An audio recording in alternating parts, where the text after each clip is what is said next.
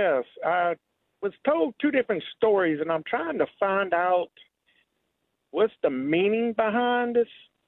But one was when I was in the 11th grade, my English teacher had told me a story about her elderly father lived with her, and he had ended up passing on. Well, he had this rocking chair that he always sat in.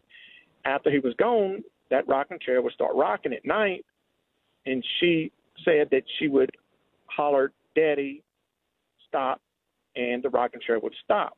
Well, then today, I heard another story from a guy at work that told me about family land. They had a man, this was way back, had lived on this property, farmed it, and the house burned down with him in it. He died.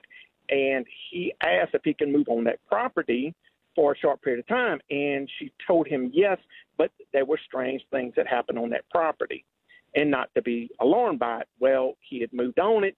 And then one night he was out there bush hogging, and he heard something holler, "Hey." He had earbuds in, so he wasn't quite sure what he had heard. So he had stopped the tractor, pulled his earbuds out, and he listened. He didn't hear anything. Well, he started back again. He said he heard "hey" again. So he stopped and he killed the tractor. And he hollered "hey" back. Is there anybody out there? And he heard nothing. Well, when he reached down, he's like, maybe I'm just losing my mind. So when he reached down to start the tractor back up, he heard the voice again say, "Hey, what are you doing?" And it scared him so bad that he cranked the tractor up, turned around, and went back to the house. The next day, he called the lady that gave him the permission to be on the property and told her that he had had an experience and what had happened. And she told him, "You were fixing to get in an accident and something bad was fixing to happen." She said that that's happened to other people that's been on that property. Come to find out, he went back out there to where he was bush hogging, and not far in front of him, he found a pile of rebar and other material that he would have ran over. So I'm curious, so is there any truth to this story? Who are these people? Are they family? Okay, there's a tremendous interest in supernatural in our day.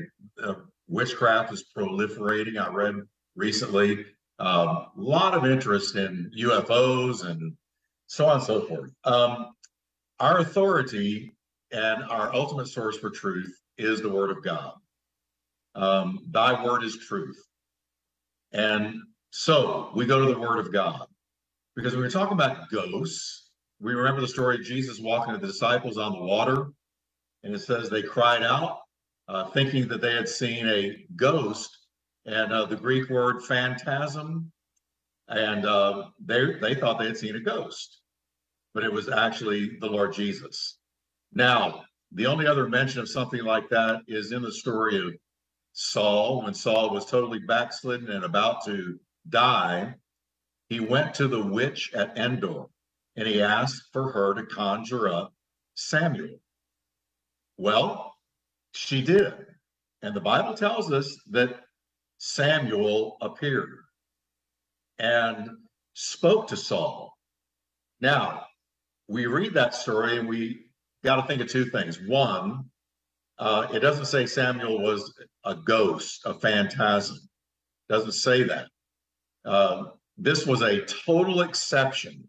There's no other place in the Bible where you find somebody dying and their soul wandering around. The typical kind of stuff we hear is the person that died had unfinished business on earth, and something needs to be made right, or they're going to haunt somebody until that person makes something right.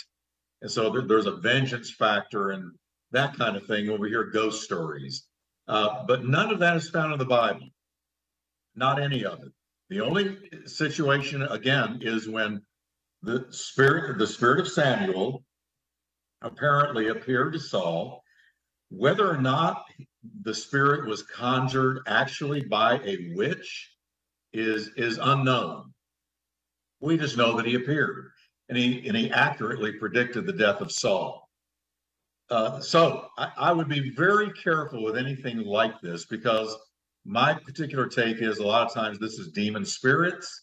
I also believe this about UFOs. I believe the devil is a deceiver. His modus operandi is to deceive. It is to fool people. It is to put on a mask. It is to mask his true identity. And I think that a lot of times these ghosts are actually Satan tormenting people. I think you got to be so very careful. Ouija boards, this kind of thing, seances.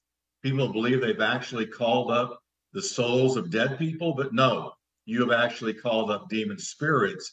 You've opened a spirit door to the black arts, to the dark world of Satanism. And I think you're actually encountering demons. Your thoughts, Derald? Yeah, in the scriptures it's known as necromancy, and it is the conjuring up of spirits.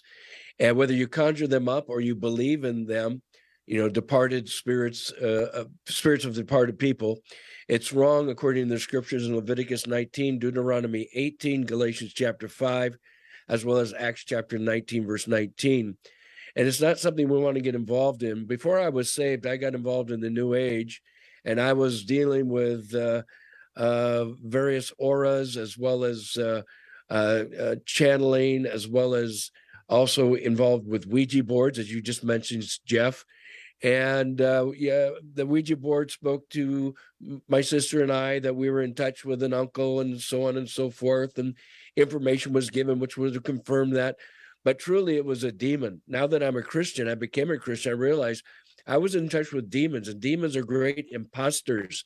They're counterfeiters, and they try to get your confidence. They try to lead you and guide you to your own personal deceptions and self-destructions. And it's important for us not to get involved in those things and not to believe stories about rocking chairs or stories about this field and all these different things. We all can imagine many, many things. And I'm not trying to dishearten people about what's going on, but it's important for us to trust in the Lord Jesus Christ and him only. Jesus said, I am the way, I am the truth, I am the life. No man comes to the Father except through me. And we're never to be calling on anyone from the dead or imagining that they're spirit wandering in some kind of nebulous space in the atmosphere, and they're just waiting to kind of visit with us and so forth. Those are demons. The Bible says once you die, then comes the judgment. And either people are going to heaven as a born-again believer in Jesus Christ, or they're going to the place of Hades, waiting for the final judgment to be cast into the lake of fire. And they're not going to be wandering spirits. And this is Bible, what I'm sharing with you, as Jeff has also. And so we just want to encourage you to stay in the Word of God. And we're here to help you grow in the faith, but to know that the truth of God's Word is the final authority, and not what people might imagine or think or stories they may share. It's important that we realize this is what the Bible says, and there's tremendous demonic warfare out there trying to deceive the whole world, from believers to non-believers. So hopefully that'll bless your heart, my friend. Jeff? Yeah, Scott, we're not in any way saying your friends didn't tell a true story.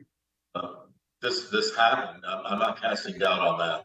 But what we are saying is you need to consider the source, because the source is not the departed soul. You stop and think about, if you really believe that, what effect would it have? Well, it would make you fearful. It would make me fearful if I thought, somebody's departed spirit was walking around in my house. That would not give me a warm fuzzy. That would not give me peace. And so you stop and think, what does the devil want to do? He wants us in a spirit of fear. He wants us nervous. He wants us on edge. And that's what this would do. So not questioning the stories of your friends, only the source that they're attributing it to. Hope that helps.